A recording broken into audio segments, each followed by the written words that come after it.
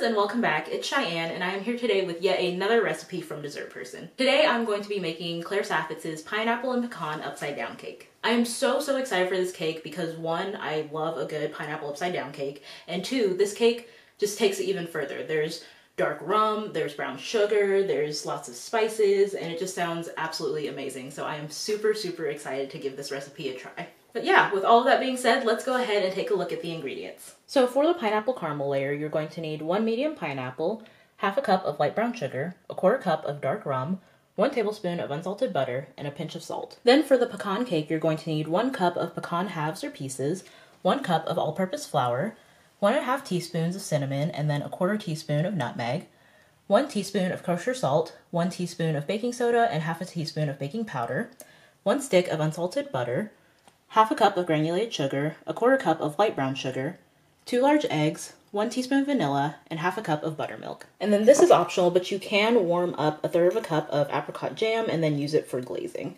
Alright, so I'm going to go ahead and start by cutting up this pineapple, so wish me luck.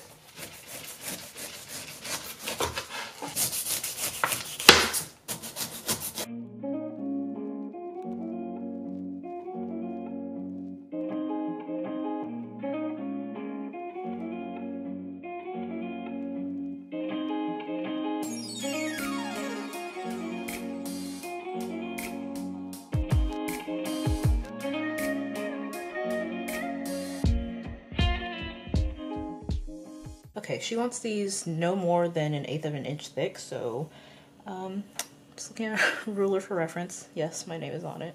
Cute. Anyway, that is incredibly thin. Alright, let's see what I can do.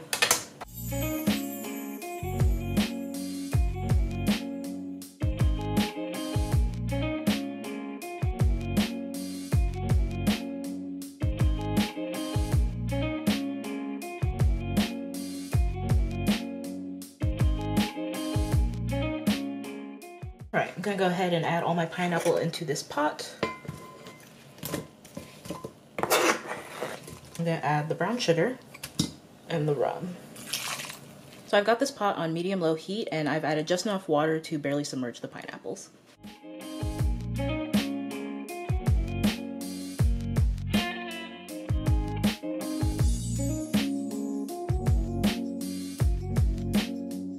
Here are the finished pineapples. I'm going to go ahead and take them out of the juice and add them onto this plate.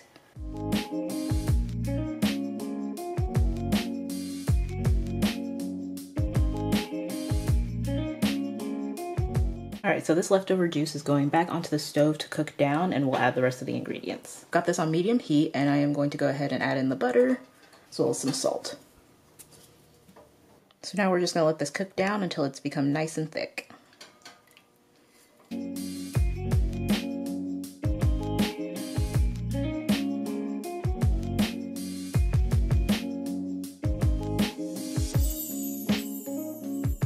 Alright, so currently I am working on reducing down the caramel, but it is taking such a long time. The book says 5 to 7 minutes, but it's definitely taking way longer than that. I still have it going on the stove. So instead of just sitting around, I am going to go ahead and move on to the next step, which is toasting the pecans. So I'm just going to put them on a baking sheet and throw them in the oven at 350. Keep an eye on them, move them around, and yeah. So I've got my pecans. And into the oven they go. So here's the caramel, and as you can see, it's super liquidy. It's not thick as it should be, so we're just gonna keep letting it cook and hope that it thickens up at some point. Alright, so it's been a few more minutes and it's starting to look a lot better. I think it's starting to thicken up just a little bit, so I'm much more hopeful now. Okay, this looks good. So I am going to go ahead and pour this into the bottom of the pan.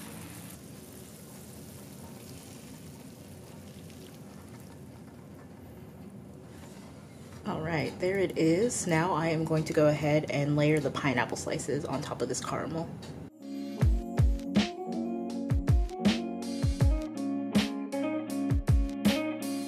Alright, well, my nuts got a little bit too toasty. They're showing up way lighter on camera, but they are very dark, and I think I overdid it, so I might have to redo this.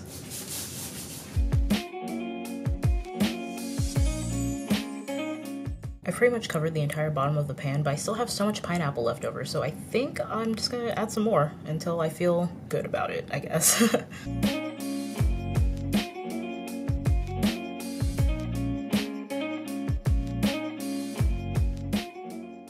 Alright, definitely still have some pineapple left over, but I feel pretty good about how the pan is looking, so I'm gonna go ahead and stop there. Alright, I've got my food processor here, so I'm going to go ahead and add in my flour, cinnamon and nutmeg, and then the salt, baking soda, and baking powder. And then I'm also going to go ahead and add in my pecans.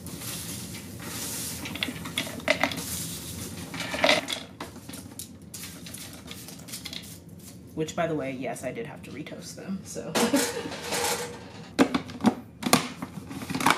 Now I'm just going to blend this up until the nuts are finely ground.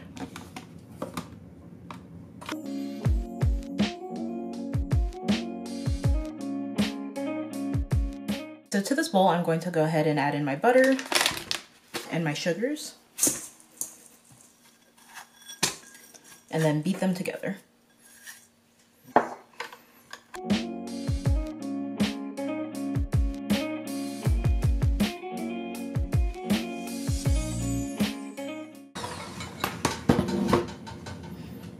Alright, now I'm going to add in my eggs one at a time.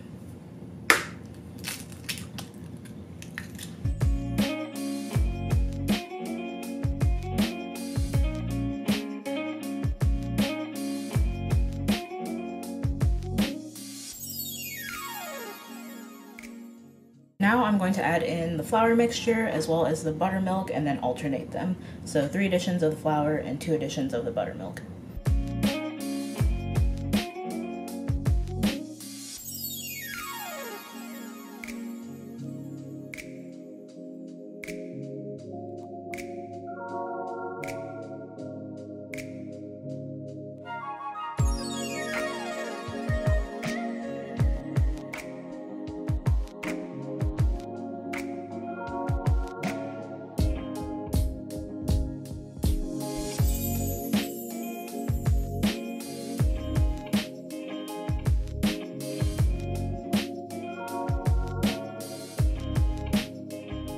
Finally, I am going to go ahead and throw my batter on top of the pineapples.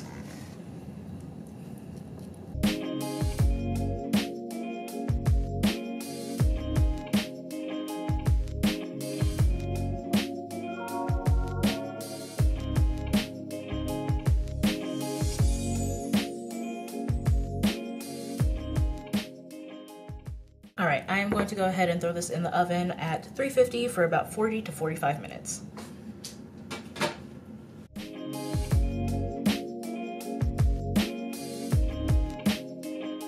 Alright, so the cake is done. As you saw, the toothpick came out clean, so now I'm going to go ahead and just let this cool on this wire rack. It says about 15 minutes, and then I will try to flip it over and we'll see how that goes. Alright, so I have let the cake cool for about 15 minutes. It's kind of fallen down a little bit in the middle, but now I'm going to attempt to release this and flip it over. So let me do this so I don't burn my hand.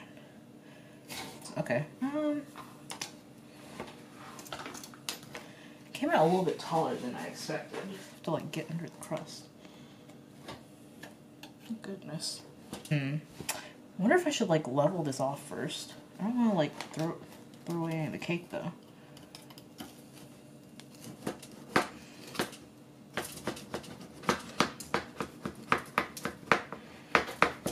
It's okay. This is the bottom of the cake anyway, so it's fine. Okay, we've lost a few pieces, but, you know, we're trying our best. Oh my god, that tastes so good.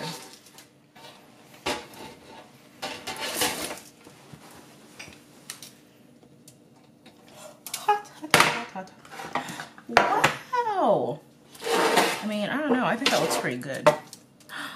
Oh, she's so cute. Okay, let me move away some of these loose pieces, which will definitely get eaten because this cake is super good.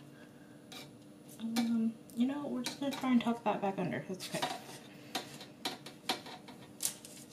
If anyone's curious, this recipe did call for a 9-inch cake pan, which I did use, but as you saw, the batter did come up a bit over the sides, so just keep that in mind. It's okay.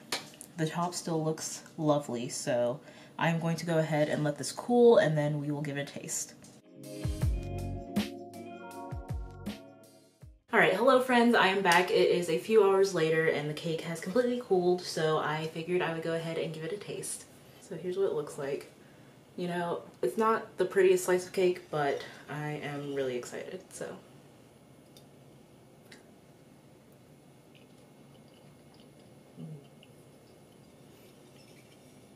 Oh my god, that is so good. The cake is just like really tender and moist, especially with the pineapple on top. And the pineapple is like sweet, but it's not too sweet. And the spices really just complement each other really well. So I am so glad that I made this. It tastes so good. I have never had like a spiced pineapple upside down cake like this before. And I was kind of, I was a little wary when she said that there were nuts in the recipe, but they're ground up, so, you know, I'm not really a huge nut person, so that works out really well for me. And overall, I definitely recommend this cake. Definitely give it a try and let me know what you think. But yeah, that's all for now. I'll talk to you guys next time. Bye!